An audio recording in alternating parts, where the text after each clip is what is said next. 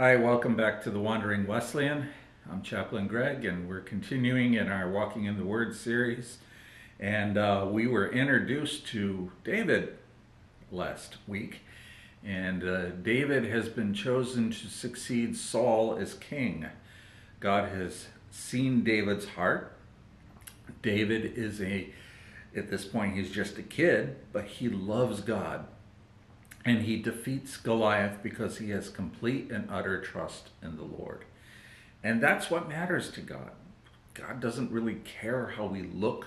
He doesn't care, if we're the smartest person in the room or whatever. He cares that we love him and we trust him because he's always going to have the best for us. So, where do we go from here? David has been anointed king, but he's not king yet. Saul is still king. And David respects Saul as king up until the end of his life. David and Saul's son Jonathan develop a very close brotherhood kind of relationship that is disturbing to Jonathan's father, Saul. Saul is jealous of David, and he spends the rest of his life chasing David down. Saul is demonized. He is afflicted by evil spirits. In chapter 22, verses 11 through 23, Saul kills all the priests because the priests, the Levites, realize that Saul is not acting in a godly manner. Saul is leading Israel astray. David resorts at some point to hide in Philistine territory. And Saul eventually resorts to divination and consults with Samuel's dead spirit. And this is in chapter 28 of 1 Samuel. Saul and his son, David's best friend Jonathan, are killed in chapter 31. And 1 Samuel ends with Saul dying on a hill, and I'm going to show you a picture of that hill. And this is where Saul and Jonathan were killed by the Philistines. And this brings us into the second half of the Samuel scroll, 2 Samuel, because now it's time for David. Saul is gone, and David's been anointed king. Samuel has passed away, and so David is surrounding himself with godly men, and he's going to become king. David writes a very long lament poem, and when we get into the Psalms, we'll talk about lament poems about Saul, and that's from chapter 2, verses 19 through 27. It's a beautiful pouring out of his heart for his king, because he still respects Saul. God anointed Saul to be king, even though Saul failed miserably and lost that anointing. David still respected him throughout. David is made king over Judah, and Saul's son Ishbosheth is king over Israel. Now, this is not the last time we're going to see a division between Judah, which is the southern kingdom, and Israel, which is all the northern tribe kingdoms. Civil war erupts. David wins. Chapter 5 in 2 Samuel, David is made king over all of Israel. David, in chapter 14, so we're jumping ahead a little bit here. In chapter 14, he conquers these people called the Jebus. And the Jebus live in a city called Salem. You remember Salem from Genesis with Melchizedek, who was king and priest over Salem. And this city is called Jebus Salam, or Jerusalem, and quickly becomes the center for all of Israel, Jerusalem. Going back a ways, chapter 6, David tries to move the ark and the tabernacle into Jerusalem, but he does not follow the method that God instructed him to. they put it on a cart, and as they're going forth, it almost falls off, and somebody puts their hand on it, and that person dies. Why? It seems harsh. It is harsh. Because God said, do it this way, and they weren't doing it in the way he instructed. Obedience is better than sacrifice. This is a theme that comes up frequently.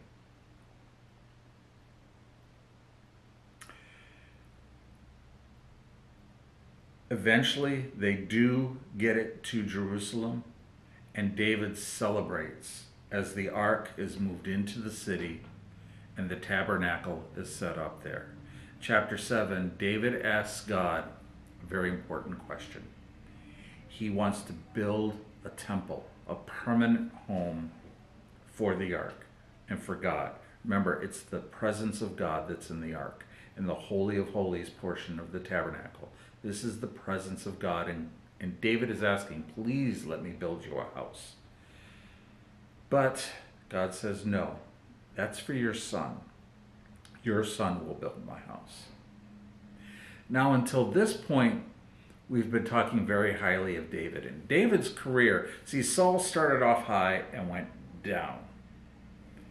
David started off low, went up, and really, at chapter 7, this is the peak of his career as king.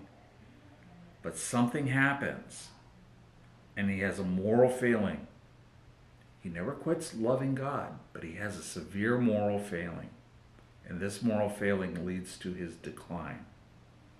We don't think of David being a king in decline.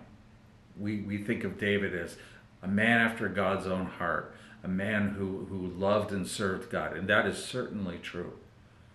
But after this sin, his reign as king is never the same, and it sets up for further generations having issues. So chapter 11, we get to the story of Bathsheba. Now, we don't really know her real name. You say, well, her name's Bathsheba. Well, Bathsheba means daughter of Sheba, and it could be a region. There was a place called Sheba. She could be a woman from Sheba.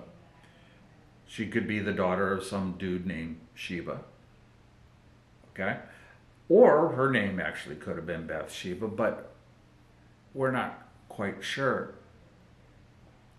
Chapter 11, David is home from the battle. This is his first moral failing, because he should be with his troops out in the field. It's the season to go out and fight the Philistines. But no, he's staying back. When he stays back from the battle, and this is not a good place for a king to be, he sees Bathsheba on a roof bathing. Now,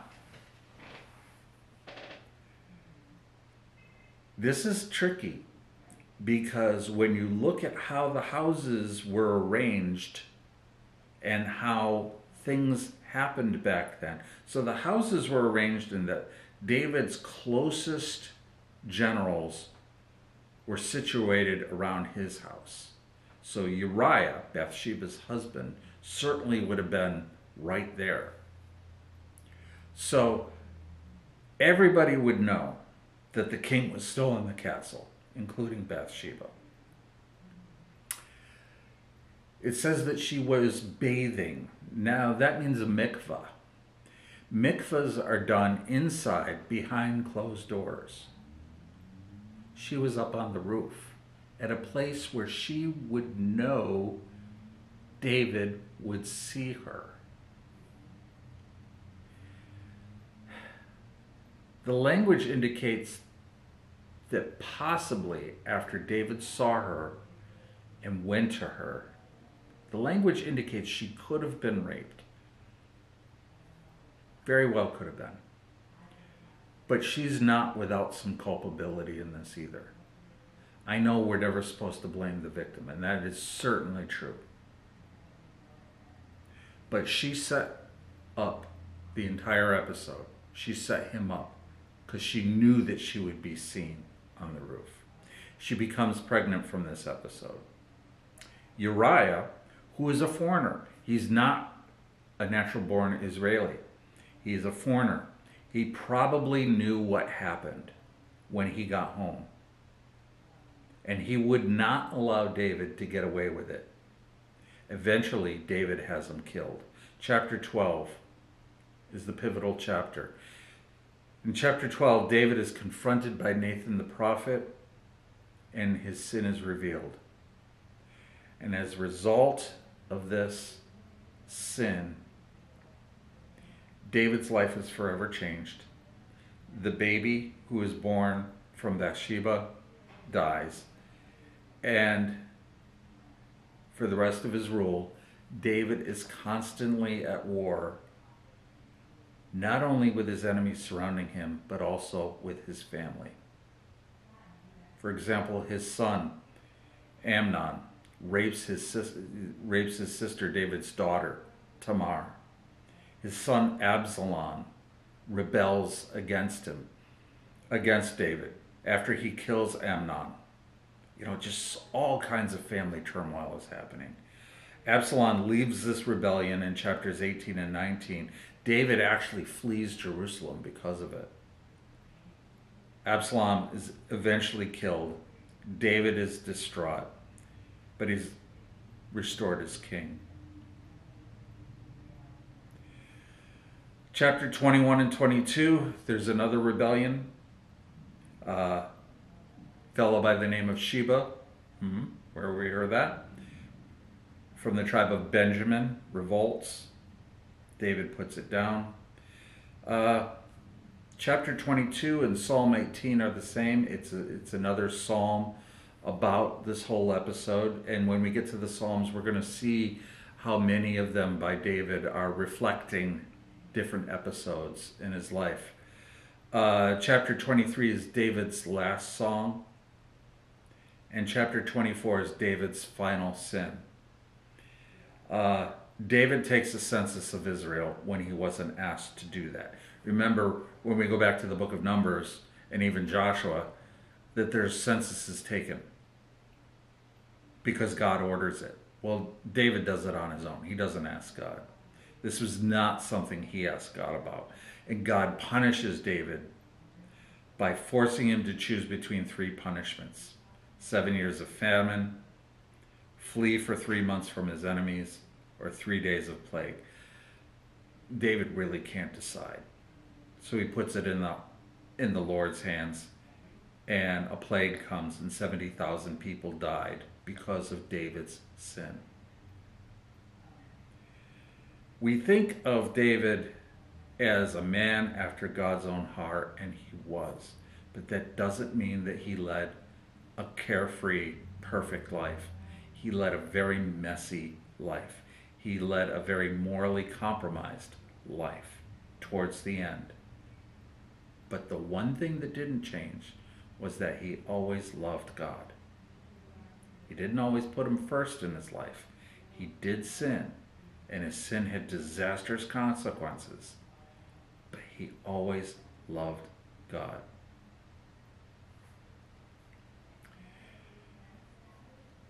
So that's it for David. David eventually dies, and that's where 2 Samuel, the Samuel scroll, ends. And that's where we're going to end for this week. A little bit shorter one for this week. But I want you to sit on that. Think about your life. Think about the things that go on in your life. Do you beat yourself up over the sins that you've committed? Do you constantly remind yourself of your moral failings? When we come to Jesus, and when David went to God, we receive forgiveness, and those sins are blotted out. There still may be natural consequences for those sins, but they are blotted out. What matters to God, what mattered to God with David, what matters to God for you and me, is that we always come back to him as our first love. So with that, if you enjoy these videos, I ask that you just please like and subscribe, share them, make some comments below if you would. And until next week, God bless, and we'll see you then.